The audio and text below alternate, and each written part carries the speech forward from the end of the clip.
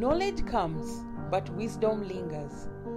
It's easy to accumulate facts in a short time, but true wisdom requires the discipline of hard work and the heat of experience. Welcome back to our channel. If you are new here, feel at home.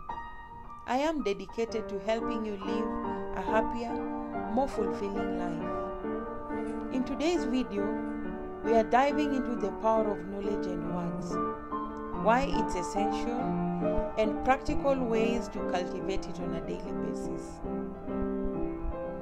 It's been said before that you can never rise above the knowledge that you have. It is what you know that can emancipate you, and what you don't know cannot be used for your liberation. The Bible tells us clearly that my people perish for lack of knowledge. On another part, it also tells us to study to show ourselves approved.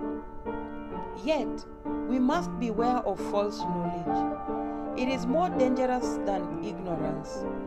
False knowledge can lead us astray, causing more harm than simply not knowing. We are made wise, not by the recollection of our past, but by the responsibility for our future. Wisdom isn't just about remembering what has been, but about making thoughtful decisions for what is to come. The size of the tongue is no measure of the power it wields. Words have immense power. They can inspire or destroy. Solomon writes, "Death and life are in the power of the tongue, and those who love it will eat its fruits."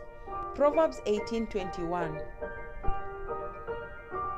The iniquity created and perpetuated by words can spread to the ultimate of all damage, death. Words can incite violence, create misunderstandings, and spread falsehood that leads to devastation. Conversely, words can also heal, unite, and bring about positive change.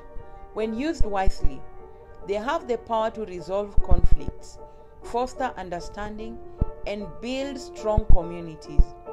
The right words at the right time can provide comfort, inspire action, and lead to transformative outcomes.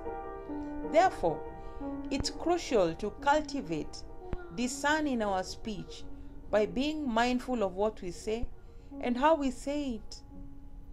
We can contribute to a more compassionate and enlightened world. Let us use our words to uplift others, spread knowledge, and promote peace. So, let us strive to seek true knowledge and wield our words wisely. In doing so, we not only gain wisdom, but also shape a better future for ourselves and those around us. Choose your words with care, for they hold the power of life and death. Thank you for watching. If you enjoy this kind of content, please like, subscribe, leave a comment below, and share. Let's spread wisdom and positivity. Until next time, bye-bye.